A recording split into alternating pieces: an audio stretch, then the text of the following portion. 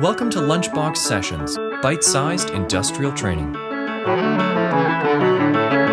Hello, it's Carl from lunchboxsessions.com, and welcome back to Part 3, our final part on the pressure compensated flow control.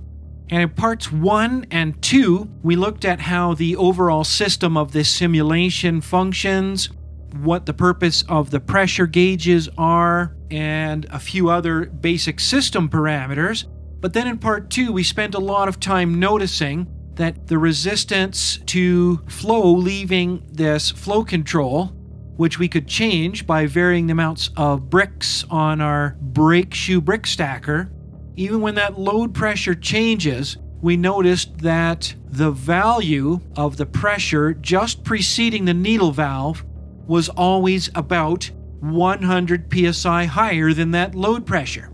And we noticed that that consistent delta P, that automatic setting of 100 higher, is what gave us a very consistent flow rate through the needle valve and helped us lock in our RPMs, which was our objective.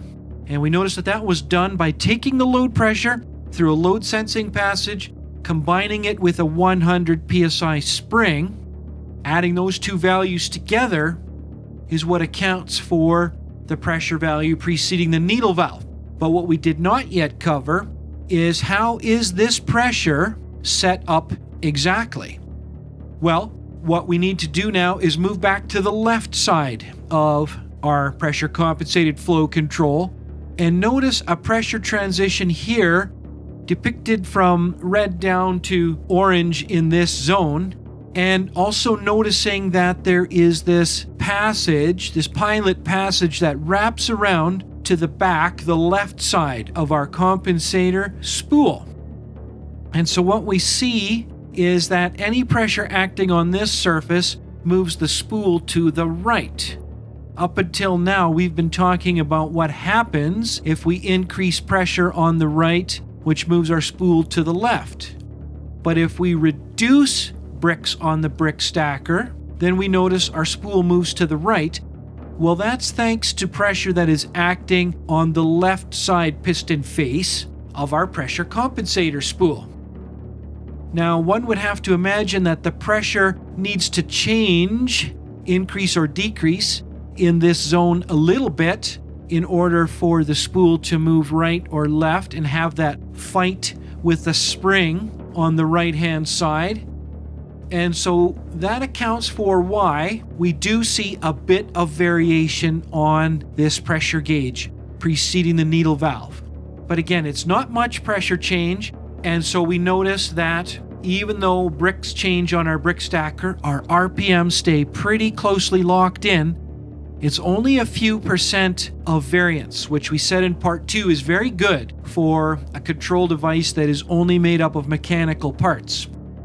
But notice that the pressure drop across the initial control orifice here coming in to the pressure compensated flow control, you will notice that as that wraps around to the back on the left side, that assembly looks very much like a pressure reducing valve. And you would be quite correct to observe that because that is basically what is happening here at this first passage. It is a pressure reducing valve that is constantly setting up a pressure just preceding the needle valve, as indicated on this middle gauge, that is only 100 psi higher than the load pressure. And again, it's a pressure reducing valve that is constantly getting a load sense pressure here on the load sense passage, plus the 100 psi equivalent force of the spring. So it looks a little amazing and miraculous at first, but it works just like that. What we want to look at here in this last final part is what should happen if we get fluctuations on our system pressure.